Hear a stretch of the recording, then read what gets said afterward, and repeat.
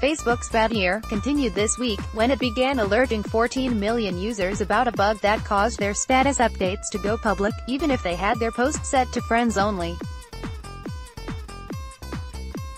If you still have an active Facebook account and posted something between May 18th and May 22nd, the dates the bug was active, take these steps.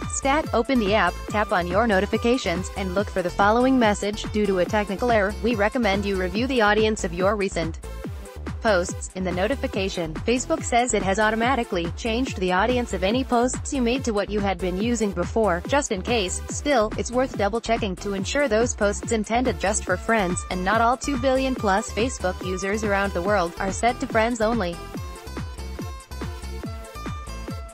To do so, go to your profile, tap the downward arrow at the top of your post, and make sure there is a checkmark next, Friends, Not Public. In a Facebook newsroom post, Aaron Egan, the company's chief privacy officer, says Facebook is notifying users, out of an abundance of caution, and explains how the error took place. This bug occurred as we were building a new way to share featured items on your profile, like a photo.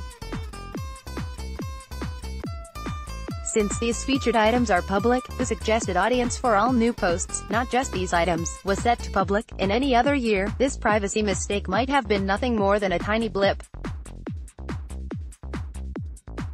But after the Cambridge Analytica data scandal that has dominated the coverage of Facebook in the news cycle this year, this is definitely not the kind of oops notification users want to get.